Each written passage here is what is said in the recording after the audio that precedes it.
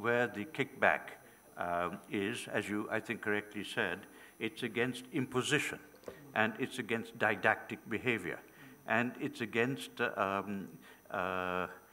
sitting in judgment. And that, I think, we have had enough of. And I think that that is where the kickback takes place. It's not in regard to the concepts necessarily, though I've just tried to say that the concepts will themselves undergo change depending on the civilizational and cultural backgrounds of the recipients, if you like. It's not a good term, but of the practitioners, if you like. So we don't really want other people to stand in judgment as to our own evolution. If you see, I don't know whether your country is one that is favored with annual reports on its, you are, okay, so are we. And I think so are most of the developing world. These reports are given to parliaments in the West, and I must say, they're valuable in some respects, but it's the mindset that I have some problems with. I was very interested to see that China actually responded with a report of its own on the United States deficiencies in governance. And I think they still do this annually, but perhaps it doesn't have as much traction as it did before. But I think that we have been on the receiving end much too long. This is really what I'm saying. The Western NGOs have an enormous amount of influence in the West on their perceptions of Asian societies.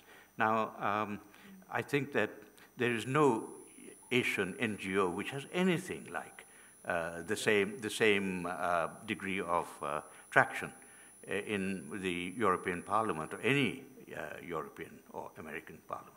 So I just feel that perhaps that at least this needs to be stated, that we have our own views on various things. We are not commenting on the US elections when Mr. George W. Bush was re-elected. They are commenting on ours all the time. You have election observation teams that come from Europe whose views are regarded as sacrosanct and whose views are debated in Parliament. Where are the Asian observation teams in the West? I mean, perhaps we can't afford it. Perhaps we don't want to get involved with that. But I'm just saying that there is an inequality in world affairs that at least needs to be mentioned. There's perhaps nothing we can do about it until our economy is developed to a state where we can't be ignored. But the fact is that it just needs to be stated. But this is not in terms, I'd just like to reiterate, it's not in terms of being confrontational. It's in terms of greater understanding. The greater understanding needs to come from the West, not from us. Thank you. I think if I'm all right, that was the point that James Mayall made in his piece yesterday. So some of us are aware of this need, even if everybody isn't. Yes. Don't get on the defensive, Ron. I'm not, I'm just saying.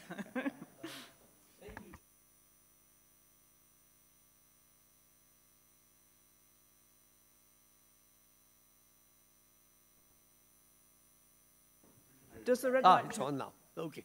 Thank you very much. Yesterday, I thought that maybe in the title, one should have added the word hypocrisy. But today, I think maybe another word is needed, which is confusion. Because the three speakers, each one brilliant, and I really congratulate my friend Chris in conceptualizing this entire discussion. Clearly, there is such a disparity of perspectives that somehow need to be thrown up, tossed around, discussed, and maybe a little bit harmonized, if that is at all possible. Asian values.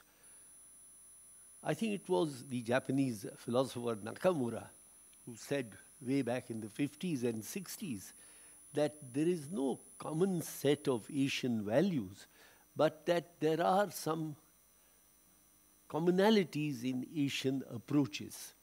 And maybe that is one way of looking at things. But I just throw this up as an idea. But I really want to make a somewhat different point which connects indirectly with the theme, which is that in India, we simply do not cogitate, discuss, or put out a carefully thought out perspective on foreign policy issues, be it in relation to values or be it in relation to anything else. Example. In Uganda, I think it was in June or July, Rajiv, that Prime Minister Narendra Modi came out with a 10-point plan on Africa. I think it was for the first time in years and years that any Indian Prime Minister had put forward a kind of plan on a region or on any aspect of foreign affairs. One might have thought that this would lead to a white paper, because he simply put forward 10 brief points, bullet points you could say, but nothing happened. In fact, India has not produced a white paper for 40 years in foreign affairs. That is to say that while we have a profusion of strategic thinkers, you know, in Delhi, if you throw a stone, chances are you'll hit 2 strategic thinkers, self-proclaimed. But there is no strategic thinking. We are one of the few major countries in the world that does not have a clearly written out statement of foreign policy objectives. There was an ambassador to a very important country who came to Delhi on consultations, and I said, how's it going? You know, good visit, received lots and lots of instructions and ideas. He said, you know, I've been to a number of people, and they've all given me instructions. But he said, each one is different from the other. And this ambassador, truth to tell, and you know this best of all as former foreign secretary, we have never given written instructions to our ambassadors. Never. The French have a policy, a method, which is called the ambassador's instructions. Every ambassador, before he takes up a post, is received by the Secretary General and receives a document of between 2 to 5 pages. I've never seen one, but this is what I'm told, which has specific instructions on what that ambassador at that point in time is to do at that particular location. This is how foreign ministries manage strategy, performance. We don't have performance plans in India. We simply don't. So when it comes to values in foreign policy, maybe this debate will let somebody to think that maybe we should think through our objectives, our goals, our strategy, and perhaps even our values in foreign policy. Thank you very much. Thank you. I've had it suggested to me that the speakers, if could kindly identify themselves, if you would like to. Sorry. If the my speakers name is Krishnan. I'm a former member of the Foreign Service. I now teach and write. I teach through the internet mainly. Thank you. Thank you. Who would like to respond? I can respond to his point yes. About India not having a strategic sense. I completely agree with you, Ambassador. If India had any strategic sense, Somnath Temple would not have been raided 17 times. I'm saying if India had any strategic sense, Somnath Temple would not have been restocked for the next raid 17 times. That's all I have to say. I agree with you that India doesn't have enough strategic sense. Any other comments? Kate? Yes. If I could respond to your point first. I mean, I do wonder sometimes when we judge countries' foreign policies whether we have implicitly in our minds certain standards and benchmarks. And we know there are several prominent countries out there that do have foreign policy white papers and strategic plans.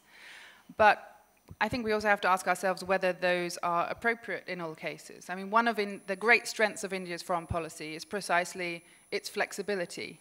You know, going back to the point that Anne-Marie Slaughter makes about the Paris Agreement, that the hope that it can succeed is that it can respond to changing circumstances on the ground. And Indian foreign policy has had to contend with a great deal of uncertainty almost since its inception. The other point I'd like to make as someone who has researched in part the history of the emergence of the Indian Foreign Service is that Indian diplomats, you're a very small outfit compared to nations far smaller than India. You have a huge workload. You have a lot of decisions to make without necessarily immediately seeking political clearance. And yet, you all act in relatively uniform ways. So how is that the case? So perhaps instead of a piece of paper out there in the world, we're looking at some kind of institutional acculturation, a shared worldview, perhaps a very careful sifting of who becomes a Foreign Service officer. So instead of looking for a document, a PDF, we should be looking for something else, maybe an institutional mindset. Thank you. I think we might take a few questions together now, because there's quite a lot going around the table. Could I start with you, and then perhaps whoever is next after that?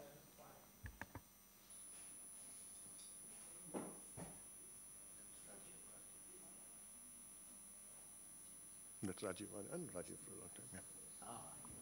Got it. Thank you. Thank you, Madam Chair. You have been very generous to the previous participants, but I fully understand that you wish to now cluster together. So I would not ask very complicated questions. I'll make one central point, and I hope that panel, particularly Kate, would care to answer this. I'm trying to, concretize some takeaways from this discussion, because the problem otherwise is kind of an emerging confusion rather than clarity. So I'll put it to the panel that we should make a subtle distinction between liberal values on one hand and the liberal international order on the other hand. I think we all are the children of liberal values sitting around this table in one way or the other. A majority of us are also colored by what may be termed as Asian values or Asian approaches. But I think none of us really has any fundamental dispute with liberal values as they were defined yesterday brilliantly by you yourself in terms of taking shape through reason, science, progress, peace, tolerance. Who of us would dispute that? We all are children of that, and we are proud of that. In addition, many of us also take pride in our Asian heritage. So the trouble is not with liberal values, the trouble is with the liberal international order, which is liberal in name only. We saw yesterday how Enlightenment eventually produced a totally unintended consequence in imperialism. And I'll put it to you, Kate, that while colonialism and imperialism have died a long time back, the spirit still continues. The spirit still lingers on. So from this, I would say that the world of 21st century needs a multipolar order rather than the liberal order. A multipolar, egalitarian, inclusive, and truly democratic order. That is what we need. And I really wonder whether you would agree to this or you would like to disagree with me. Thank you. Thank you very much. Is there somebody next door who would like to ask anything, or shall we take that one on its own? Do I see another question down here? No, I'm not asking. No. Well, let's take that one on its own then, because it's a very interesting question. I fully agree with what you're saying. I think the confusion arises, though, not in the inherent guidance and guidelines of what a good life means that are implicit in liberal values. The problem lies with the ways in which values are used to legitimize structures of power. And so the international liberal order and the resistance that I've sort of picked up in our debates over the last 2 days is problematic because it has legitimized the forcing of modes of governance and, you know, forms of economic exchange from one party onto another. But I don't think that we can stop at the level of the state. I think everywhere values, whether you reject Western values or whether you embrace or redefine them or combine them with ideas from elsewhere, if you're using values to legitimize structures of power, then that's problematic. So it's the idea of whose interests are we actually championing with our values, and are they really as inclusive as they purport to be? So I would encourage us, I know it's not fashionable to talk about class. If you talk about class, you're expected to go and address, you know, an audience at the JNU. But we need to talk about class, because that's what the root of big problems are currently in the United States and in the UK. We need to talk about gender. And we need to talk about race, because I think it's implicit in everything that we're discussing when we are talking about resisting Western imperialism that continues today. And perhaps we need to talk about those things explicitly. So whose interests and how are values being used to maintain those interests? I think that's where I would locate any project, political project, that comes out of our discussions. Thank you. Do you, Chris or Ravi, want to come in on this one? Not particularly, but I'd just like to say that people who have leveraged the liberal international order and gained and prospered by it also have an obligation to play by its rules when it doesn't always suit them. Thank you. Fine. Well, perhaps I'll start round this side of the table. Where were the questions? There were some hands over here, I know. Yes, the gentleman. Yes, thank you.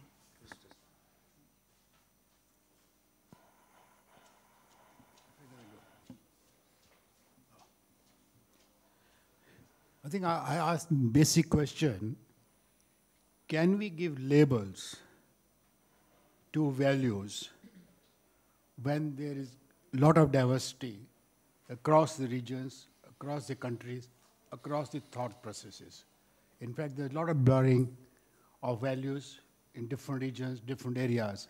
Can we call this? And secondly, can values be labeled as sugar-coated pills to serve one's interests?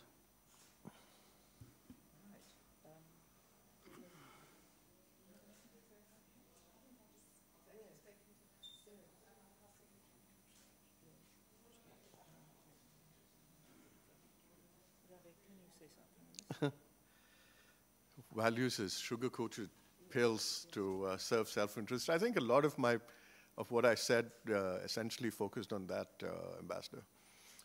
The selective application of values and the improvisation that I spoke about essentially talks to your point. Thank you. Yes. Sorry. Gentleman to the left, and then I'll come to you. Yes. Thank you. Like it was mentioned, I myself am a product of sort of a liberal values in many ways, but having spent 10 years of my life in the United States as being a graduate student, one thing I realized was that liberalism is has universal appeal because it kind of appeals to the concept of freedom of individuals. But liberalism, I realized, is based on a kind of social ontology that prioritizes individuals rather over the sort of community, and therefore liberalism does not give sort of full credence to the claims of communities that are not based on voluntary sort of individual agreement. Liberalism has a tendency to sort of reduce all kinds of social groupings to voluntary associations, and those groupings that cannot be sort of reduced to voluntary associations are often criticized as a sort of locus of domination and hierarchy, etc. So, I appreciated Kate Sullivan's sort of comment on sort of the problem of liberal international order is not with the liberal values, but the way liberal values are sort of used to justify structures of power. I very much appreciate that point, but I think the nature of the disagreement between the Western liberals and some proponents of Asian values go deeper than just the sort of, like illiberal use of liberal values. Thank you. Thank you. I think that point speaks for itself. Thank you. Now, I think it was yes, from the gentleman from China. Yes, Wang. Wang. Yes, Mr. Wang. No, Mr. Wang. Wang Chengwei. Yes. No, Mr.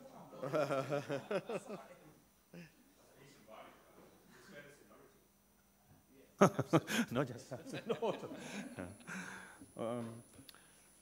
I think the discussion is, in some feelings, discriminative. Okay, you have your liberal order, and then Asians, do you have? It's Asians or the West or the West or the rest. It's Dick Turner, because the Asian name given by the West. So how can we have our own value? There is no single or common Asian values. But domestically, we have the Asian countries, they have their domestic values. But our values is more inward looking, not expansion, not promote, because we don't have some colonial experience. And so that's, and also most of the Asian people steer agriculture, they're farmers, man. So when we live in the global industrial civilization of the civilizations, Asians people, they're silent majority. It seems like they don't have values, but of course they have. So that's kind of, today, I think the so-called international liberal order, there are three bases. The so-called liberal, at the beginning, is from the religious revolution. These are put the Caesar and the God as a God. But this, because you have the Middle East, long 1,000 years, but this is not happening in Asia and other places. So this liberal order, we don't have this concept, okay, liberal, okay? And then after the Second World War, the liberal order is more based on the United Nations, actually. This, the only thing we agree. So there's no liberal order or the international liberal order. The only order is UN-centric order. That's the consensus. Yesterday we mentioned about the Universal Declaration on Human Rights, which China, I think most of the Asian countries endorse, right? But now you never mention that again, and then put aside this, and then talk about the liberal order. At the same time, there are two other liberal orders besides the United Nations. One is Habsburgian system. Put Japan as the liberal order. Even Japan, actually, the culture is more Asian. But politically, you consider about it as West. Because the Habsburgian system, the US provided the nuclear security umbrella for them, and then the access, the market. So this is the kind of the division of labor. And then the European Union. This is called a Christianity liberal order. NATO, EU, whatever. Actually, those two kinds of the order is because they cannot provide the guarantee their security. Their destiny is not in their hands. That's the Chancellor Merkel also says, that the Europeans' destiny should be in our hands, not just rely on the US, internet. You don't have the you don't have the search in India. You don't have the independent internet or even industrial policy. So so-called international liberal order is US order. Okay, they provide everything for you, security and values for you. So you don't have your values. You only have your interests, but without value, as the McLeod said. So that's the case. When China and the other Asian countries say, we are very independent, India as well. So when you think about the international liberal order, India is not. India says we are biggest democracy, but India for a long time was independent, non-alliance foreign policy. India is not the West. Even democracy is not mean the West. So India wants to join United Nations Security Council. US not support. So that's problem and paradox. Thank you for your contribution. Now, we are running out of time, so I think there are 2 or 3 more questions, and I'll try and take them together. Did you have a question, Zinat? I did have a question, simply because I'm wanting to swim up to the top. So much information and so much discussion about liberalism and otherwise, but I was really just wanting to speak a little bit more about authoritarianism. I find that is what seems to be a basic value here in Asia is that they're more concerned with order and discipline rather than freedom, which I think is not quite understood within the Asian context. And I just wanted to say that as far as economic growth is concerned, and if some of the panel members would address this, authoritarianism seems to work. I mean, you can see it in China, and the Chinese gentleman has just talked about his own set of values rather than liberal, as in the sense, the Western sense. It seems to work in China, in South Korea. Would somebody like to speak about this, please? Thank you. And then where was the next one? Down this side, James, and then finally the lady down the end there. So we'll take James and the lady down the end, and then we'll wrap up. Yes, James. Very quickly, I'd like somebody to say what they mean by a democratic order.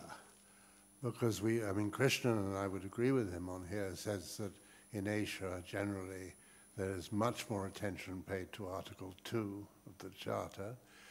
Dewi then said that she didn't want to return to a world of relativism.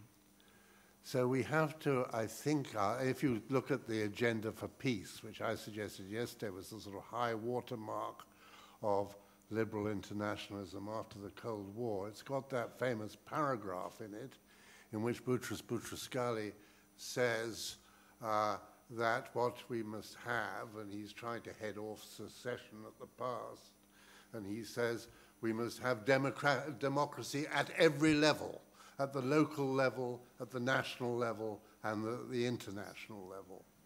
Now, what does he actually mean by the international level? And what does Kate mean by the international level? And in the end, if there is the responsibility to protect came up briefly yesterday. It was a highly contentious principle. It nearly didn't get through. India didn't really want to put it through, but it did get through in the end. And I would agree with Krishnan, it probably won't, for reasons to do with Libya, be used again in a hurry. But are we prepared to say that no human horror justifies enforcement under Chapter 7, and that, or are we prepared to say that any kind of international order, you should have a rule of thumb, which is non-intervention, but there must be occasions when intervene. Now, I think we made a huge mistake in the 1990s in the sense that there was great enthusiasm for all those UN peacekeeping operations in which the Indians, the Bangladeshis, the Pakistanis, and the Chinese became major participants. But of course, what everyone was looking for was a Chapter 6.5, which doesn't exist.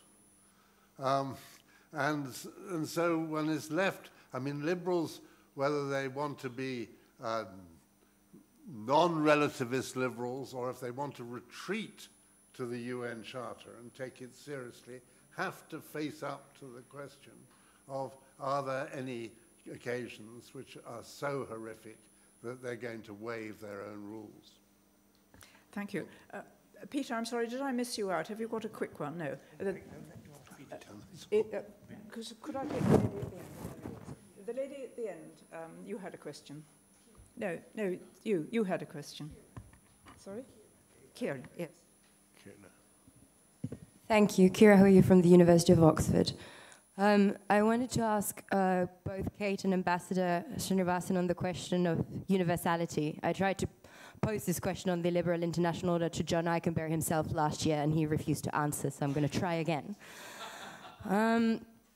It seems to me that we get two things conflated which seem similar but actually have entirely opposite policy outcomes, which is when we talk about the hypocrisy of the liberal international order and the fact that it isn't quite as universal, quite as international, quite as liberal or as values-based as we say, it seems that we are first saying there was a standard of civilization imposed on the way that international order was constructed. Hence, there was a bifurcated order where liberal values only applied to certain races and certain parts of the world. And the problem is that they should have been applied more universally. At the same time, it seems in the conversation that we're also saying they shouldn't be applied in Asia because Asia is different, and hence they should be applied, yes, less universally. And so the conversation about hypocrisy seems to be suggesting two things that I think we're getting conflated a little. And so my question to the panel would be, is the question of universality and its limits and the hypocrisy around it supposed to mean that the policy outcome is we should be better at not being hypocritical and applying these values equally across the globe? Or is it to say we shouldn't be applying them at all? Which one is it? Because those two seem to be in contradiction with each other. Thank you. Now, I'd ask each member of the panel to wrap up on the basis of these final comments.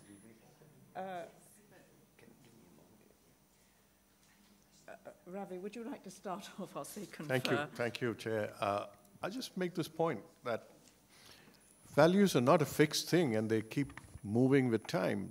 European values have changed in the last century. American values are changing in front of our eyes.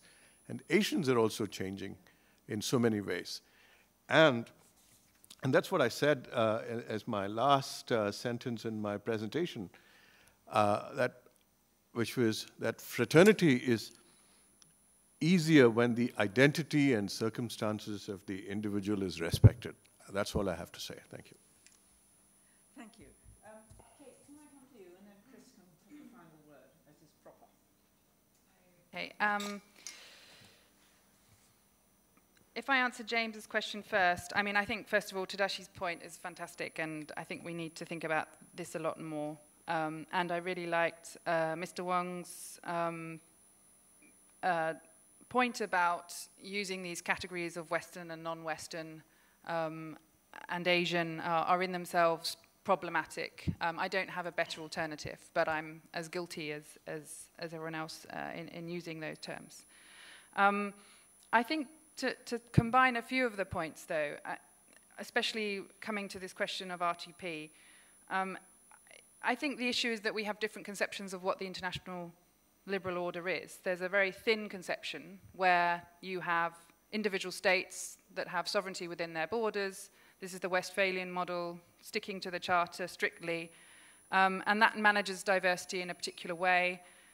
Each state permitted to enact governance within its borders as it sees fit. And I think most states have no problem in subscribing to that because it guarantees their existence as sovereign, independent territories. And then we have a thick description of the international liberal order where the individual becomes a subject of international law and can be protected even if it requires the violation of state sovereignty. And I don't think that we can or should make a choice between those two because it fundamentally depends on the circumstances. I think the issue is that every episode of human rights abuses on a mass scale that would require any kind of intervention needs to be debated very carefully, but it also needs to be debated widely. And that's the problem, that intervention decisions are made by a very narrow number of states, some of whom have more decision-making power than others. So what does democratization mean at the international level? Well, democratization at the international level means more inclusiveness, perhaps even going so far as, I think the Mexican position is that we should drop the veto, because that would mean no country should be allowed to have the veto in the Security Council, because that would mean true democracy. Whether it's more representation on the Security Council, whether it's the right for troop-contributing countries to have a greater say in peacekeeping and peace enforcement missions, I'm not sure. But certainly the way in which decisions are made at the moment does not seem as inclusive as it could be. To come to Kira's question, I mean, you've provoked me to try to succeed where John Eikenbury has failed. How can I resist that? I think the issue is that societies should be permitted to determine their own values in the most participatory and representative way that they can.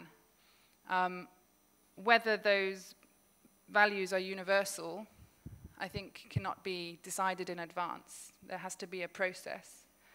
But how fair that process is and how inclusive it truly is, I think is very difficult to obtain. But you're right, there's a huge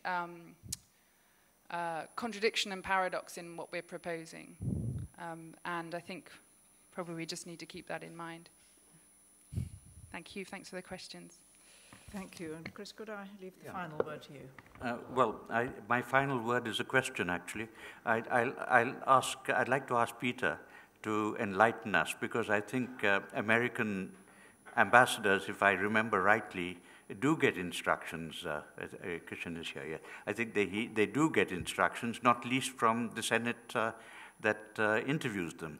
And I would be very interested to know to what extent those instructions are followable or followed. So if you could help us with that, I'd be happy then to have the last word.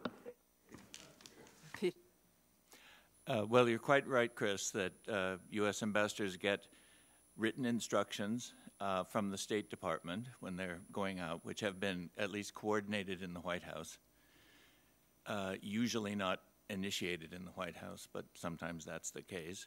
And also during contentious Senate confirmation hearings of ambassadors, sometimes an ambassador designate will be asked to commit to the Senate, not the White House, not the State Department, but to the Senate, that he or she will pursue certain goals and objectives, especially if the Senate view is that the current administration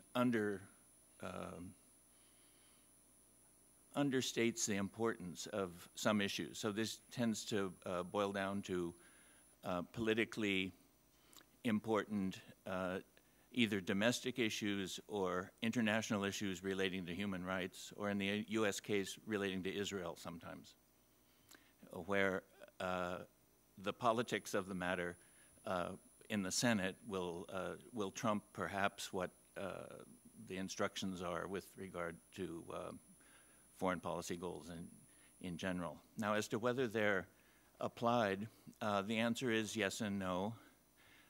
Ambassadors have to make the judgment on the basis of what they find wherever they're assigned and what the responsiveness is of the government to which they're accredited. But in general, yes, they are at least expected to press on these issues, whether from the State Department or from the Senate, if they have them from the Senate. And every once in a while, an ambassador is called back to the Senate to report on successes or otherwise. But that's unusual. That's very unusual, actually. Thank you. Chris?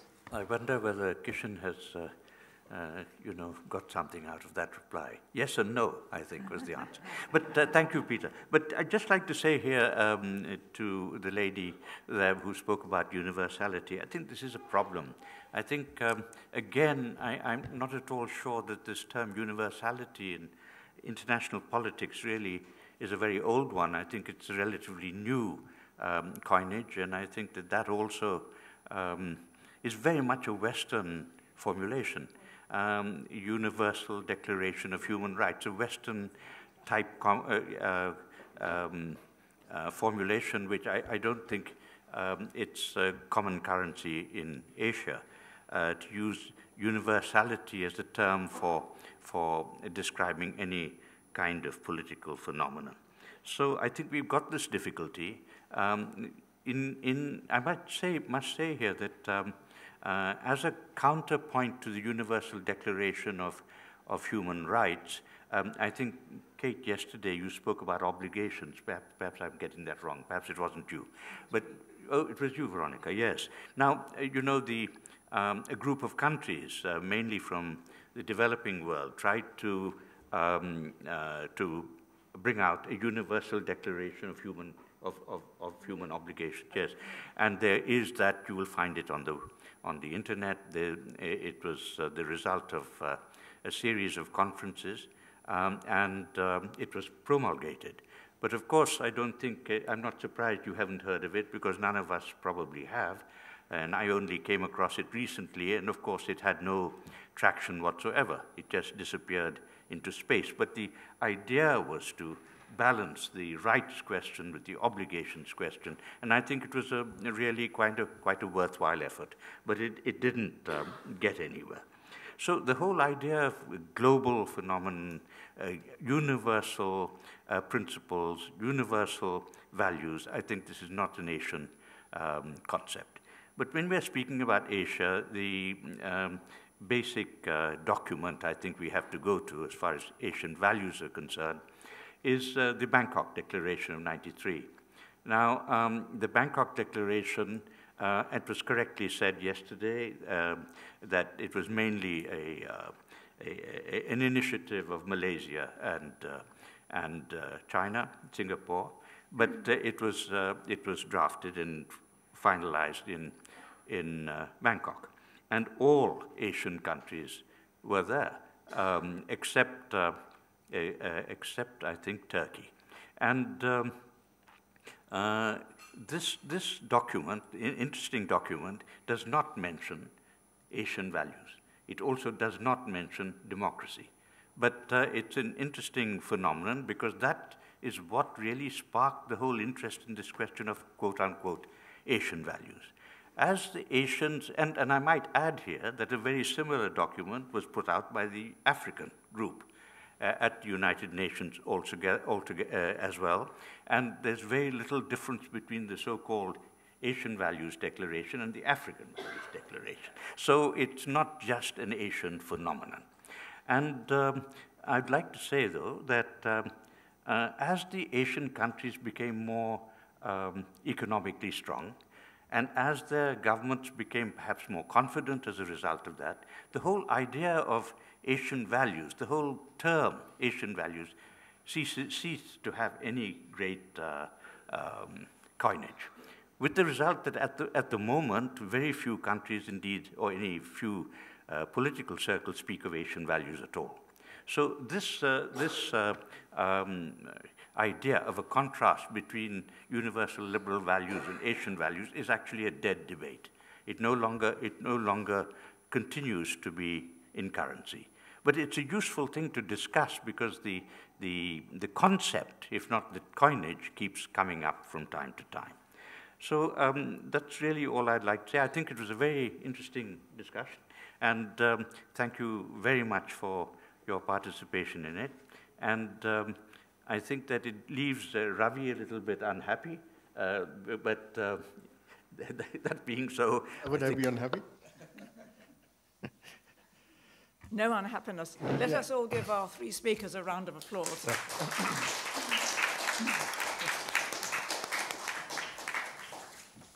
Thank you. Now it's coffee. I'm a bit late. Well. We would now break for tea and coffee and resume with the next session at 11:30. Thank you. You did that very well. Thank you very much. Oh, not at all. Thank you.